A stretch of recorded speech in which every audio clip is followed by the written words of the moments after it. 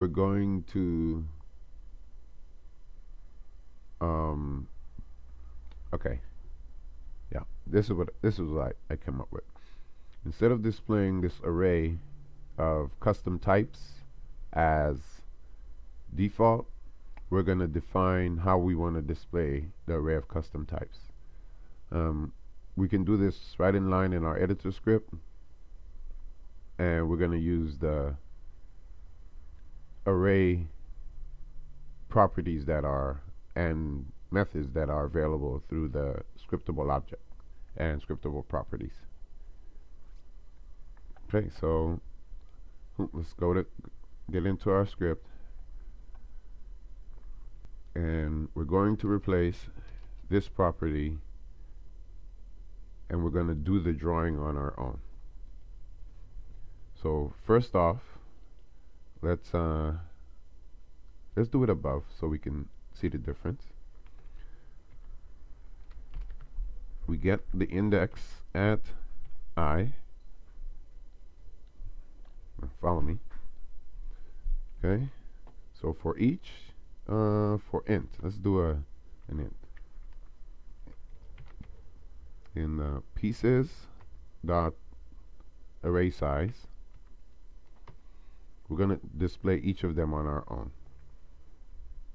So we get the property at index.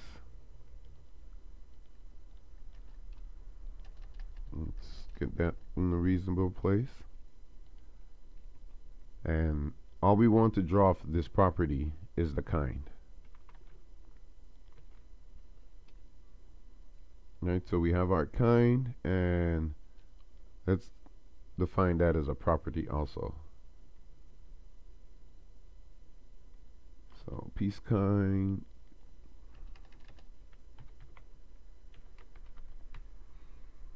doing that. Let's just get the whole property, not the index.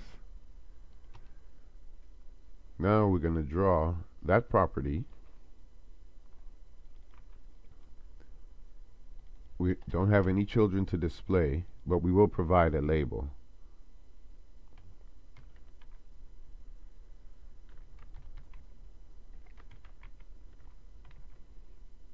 Okay, what options do we have? Can we provide a string as a label? So no, we cannot provide a string as a label, and the label goes at the second parameter. So our label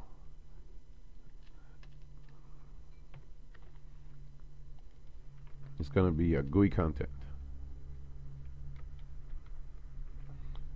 So GUI content label equals a new GUI content. Here we can enter in some string values. So that's going to be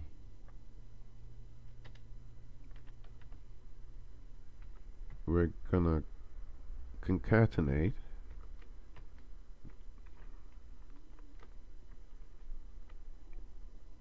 kind and a space, or we can just leave that in there, and I plus 1. So that'll give us our label.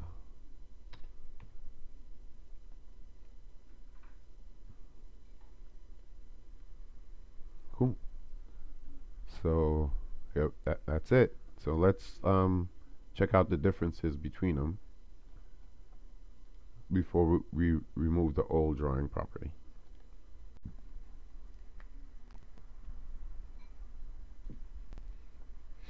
If we look over here after Unity compiles, now we have all our properties being drawn. So all flats, all kinds. Now we should also be able to select and change them. So we can clean that up now and do as we like. So instead of showing all the unnecessary properties, we can define our own property type. So element 3 would be 4, and we don't need to see all these extra elements. So that's how you define your own custom array drawer. Cool. So now we don't need to draw that piece. And let's see what the finished product looks like.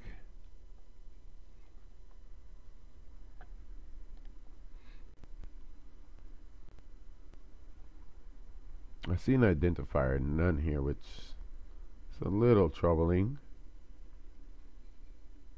So there we go. So if I select all flats, there are 2 hills. We still need some updating to be done here. So that should be a flat. That's definitely not a flat. That's a flat. That works. That's a flat. What else is a mishap? That's a flat. Update. Select the ramp. Don't see a change. And why is that?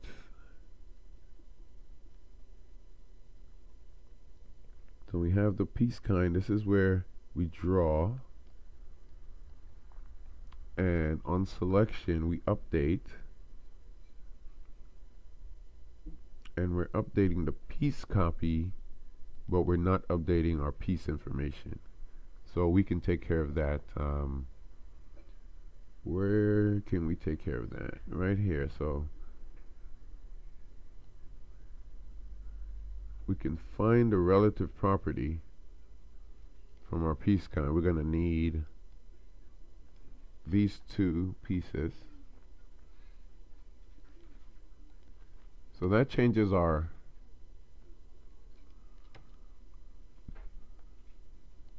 grab that out of there. Maybe I put this at the bottom because I see that it's utilizing variable as defined above. So we have the index. We grab the exact property that we're looking for, and we can set the index to the piece type. It may require casting into an int. And it does require casting into an int. So now when we update our drop down, we should also get an update on our pieces.